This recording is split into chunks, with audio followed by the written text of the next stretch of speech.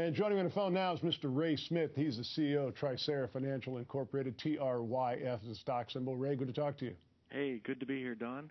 Well, we wish you were in studio with us with our new look, but we'll take you on the phone now. I'm really glad you are with us because I noticed you had a pretty substantial press release. Tell us about that. Yes, well, earlier in the month of March, we put out a release that we did a joint venture with the company Education for Homes, and the relationship has grown very well this past month, and we've actually took the two founders of Education for Homes and brought them on to Trycera's executive team.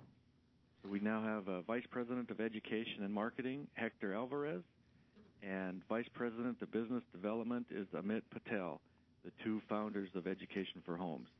You know, Ray, it's really amazing when people think about all the elements that are involved in what your company does. Of course, you help people get credit for items that they make payments on, like their rent and their cell phone bill that don't normally show up on credit reports. You help people manage their finances. But there are so many elements involved, aren't there?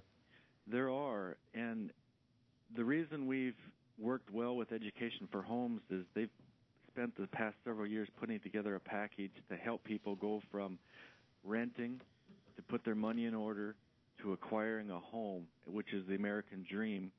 And that's what Trycera has put together, is these products and services to put people's money in a package, help them spend it properly, and those items that they pay every month, such as their insurance and rent and cell phone and daycare, that don't get reported, we actually can build someone's credit with those payments.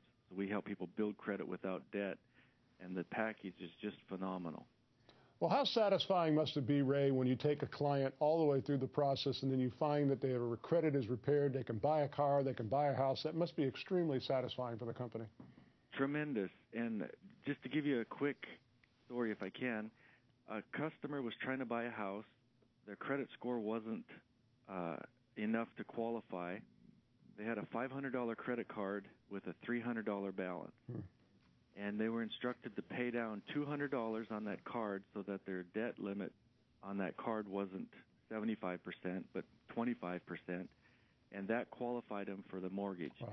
So imagine $200 was holding up a $100,000 mortgage on a house. Absolutely amazing. Once again, Trycera Financial, TRYF. Ray, great update, great story. Thanks for joining us. Thank you, Don. Take care.